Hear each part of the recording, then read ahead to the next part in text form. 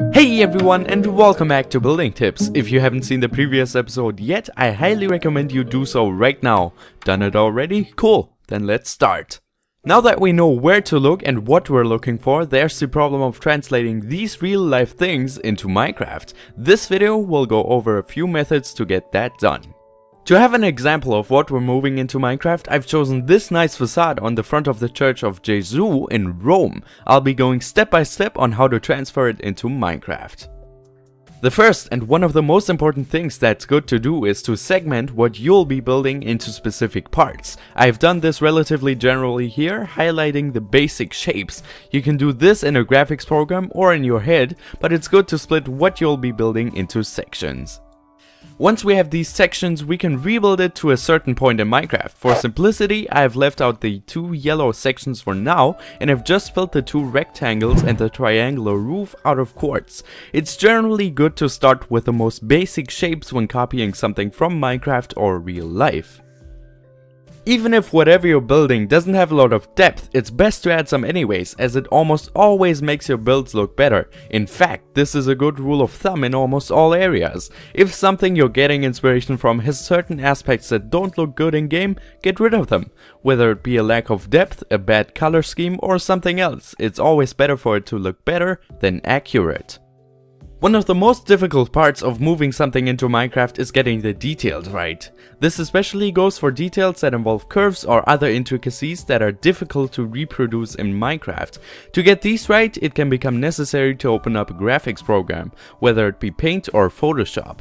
The best tool to use is the pencil tool to get sharp edges. In this picture, each little segment represents a quarter of a block, with black areas being full and red areas being either slabs or stairs. By tracing the details and what you're looking for, it's much easier to get an accurate representation in Minecraft. For increased accuracy, you can make the brush smaller, and for less accuracy, you can make the brush bigger. By following the picture and adding in some more details, this is the final product of the Church of Jesus. Now that we know all of these steps, we can work on coming up with a completely original building from multiple sources of inspiration. To finish off this guide, we'll combine two separate sources, the facade we just built and the natural color scheme at the bottom of the image. With this structure, I've just built the same structure with a new color scheme. This ends up not looking that good, as the point of the color scheme and the point of the facade were completely different. The facade was meant to be complicated and impressive, given its large size and complexity. The foresty color scheme, on the other hand, is meant to be more natural and unassuming. Therefore, we have to make a few changes to get the color scheme to match with the structure.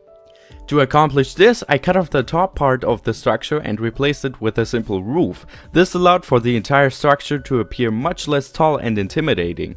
I also added a few more details that came with the materials, most notably the ability to use fences.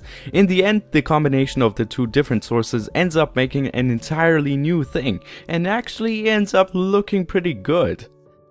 And that brings us to a close for chapter 4. Hopefully you learned a lot about where and how to get inspiration for your builds, and maybe even inspired you in itself.